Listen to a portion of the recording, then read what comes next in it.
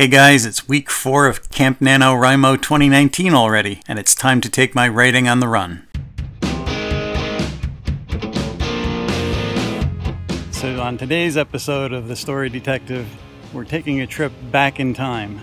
Not physically, but mentally, as we do this week's Camp Nano vlog in a library that was built in the 19th century.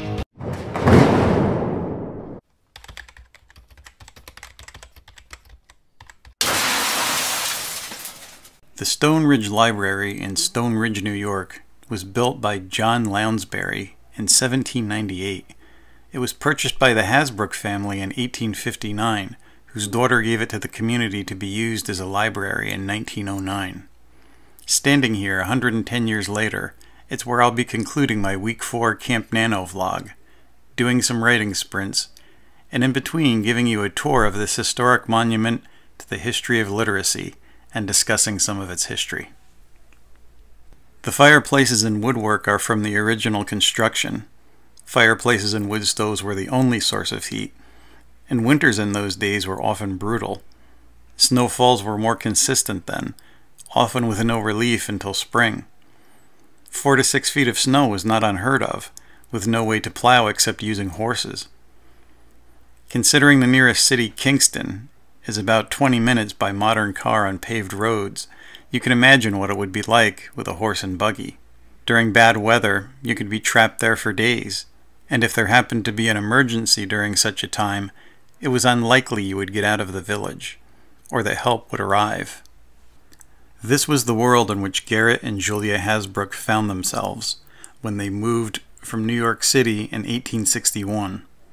The reason for their move was some type of financial difficulties, and while New York City was not exactly the Mecca we see today, it would still have been an extreme change for the Hasbrooks compared to the small village of Stone Ridge.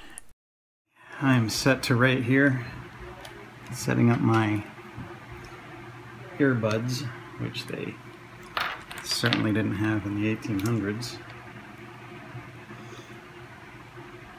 So this is going to be interesting. My weekly Camp Nano update. 2 of my cabin mates, Kayla Canoe and CO Savvy, have reached their goals. Congrats, guys. I have nearly 7,000 words to go, and hope to get at least 2,000 done by the end of the day. Between filming and research, I don't know if I'll be getting the 3,000 or 4,000 that I got the past couple of weeks. Right now, my mind is a bit preoccupied by what life may have been like in these rooms over a century ago. As a writer, I feel like a part of myself is isolated within a foreign landscape whenever I'm working on a project. Life is just a mirror for writing, and vice versa.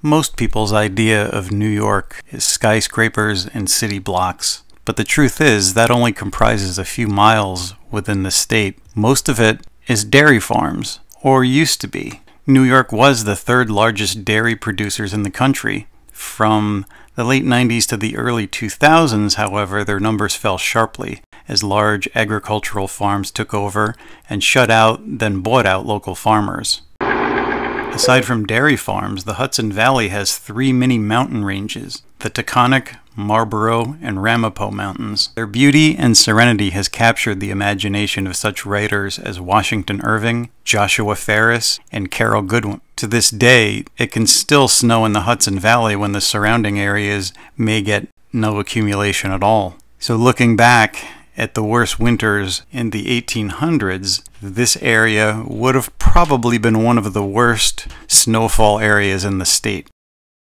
Julia kept a diary. I believe 10 volumes were found and now are a part of the local historical society. Most women of her station kept diaries during that time. Most of her entries were concerns about health and her children. Would there have been a doctor or nurse in a village as small as Stone Ridge? Probably there was someone, but Julia's constant concern makes me wonder if she had any real faith in them. Maybe it was simply the isolation which frightened her. I've tried to imagine what her life was like. Kingston is only 12 miles away, but by horse and carriage, that was not a short drive. The fact that I'm writing a period story now is really no coincidence.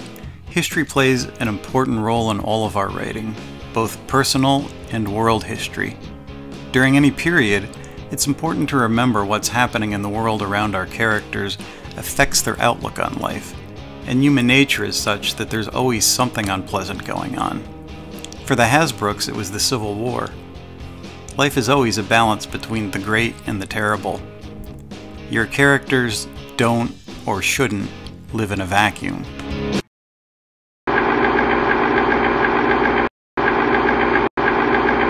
Under the best of conditions, a horse can trot, pulling 2 people in a carriage, at a maximum speed of 15 miles per hour, a speed which can only be maintained for 20 minutes. Then the horse has to walk for at least 15 minutes before the trotting can resume.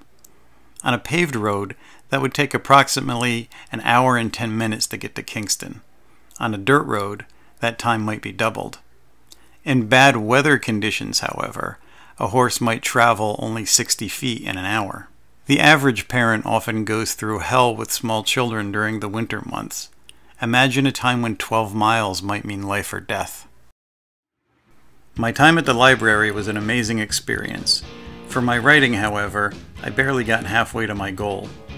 I went home and signed into the campsite and did a series of sprints with CO to finish my quota. My word count for the day was 2,254 words, which put me at 44,400 words total. That means I have 4,600 words to finish. Julia did manage to raise 2 healthy sons, only to have them killed in the Civil War. She also had a daughter, also named Julia, who donated her childhood home to the community in 1909 to be used as a library in memory of her parents. The Hasbrook legacy lives on to this day. As writers, I think we all think about the sort of legacy we'd like to leave behind. And yet, our stories are built upon everything that has come before us. Ideas come from the ghost trapped within our walls, the lessons in the ashes, memories carved in stone, and even the history of the dirt beneath our feet. If life is the great teacher, then writers are excavators of the truth, always observing and never bored. Our keyboards compose the tales of yesterday's sorrows and tomorrow's promise, as we stitch facts and whole cloth together seamlessly, for such is the stuff of legends. If you're enjoying these videos, please consider subscribing.